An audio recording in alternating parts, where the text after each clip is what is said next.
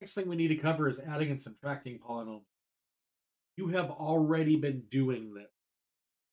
Basically, what we want to do is we want to combine like terms. Like terms have same variables to the same power.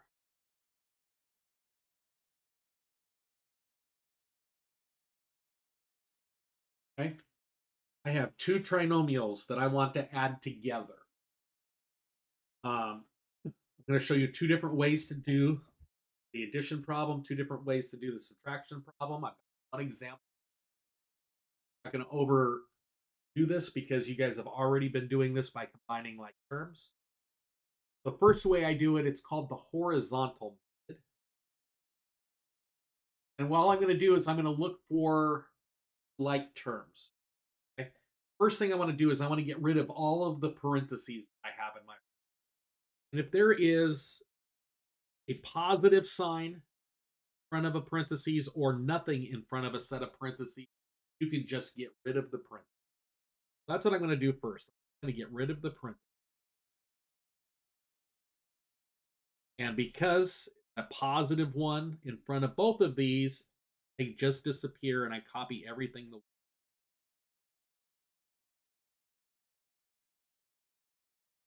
Now what I'm going to look for are my like terms. Same variables. My variables are x's, but they're the same powers. So, and we want to typically write them highest degree, the next. So the first thing I have is I have some x cubes.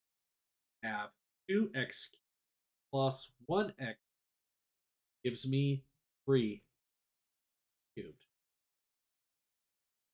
I have x squareds. I have 2x squared minus 5x squared is -3. And I have things with just x's, circle around it, so I have one of those. Then I have a triangle here. So that would be the answer to that addition problem. The other way you can do it is do it vertically. When you do it vertically, you leave spaces for any missing powers, clean up powers. I'm going to do this vertically. 2x cubed minus 5x squared plus x. I'm going to be adding 2x squared, 1x cubed, and a minus 1. Notice I left a blank here, a blank here, so that the like terms are right on top of each other. I'm just going to add stuff vertically. X. -5 plus 2 would be negative squareds. Plus 1 is x cubes. These better both equal to each other. I do not care which method the second example is a subtraction. We do the first step horizontally the exact same way. We get rid of the parentheses. Thing is this negative applies to everything inside that second. So that means you're going to have to change the sign of everything on the.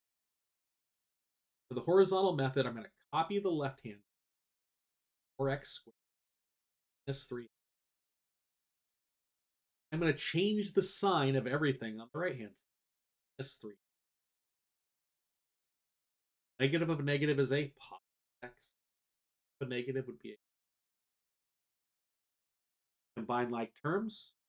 4 minus 3 squared. Negative 3x plus x. 5, 8 is 13. Now to do this one vertically, I'm going to write the first one.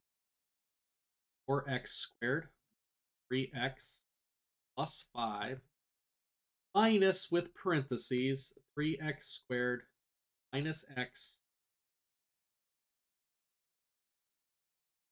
Now, I can do it. I'm going to do the subtraction two different ways. You want to do it vertically. I'm going to show you two different ways vertically. Let you choose your way. One is this way, where you put parentheses, remembering that negative applies to every term. 4x, I'm going to, so here, I know I'm going to have x squareds. I'm going to have some x's. I'm going to have things without x. I'm just going to do the math with the number. 4 minus 3. Negative 3 minus a minus 1. Negative 3 plus 1 is negative 2. 5 minus a minus 8 is 5 plus 8, which is answer. The way I would recommend doing it is copy the first term,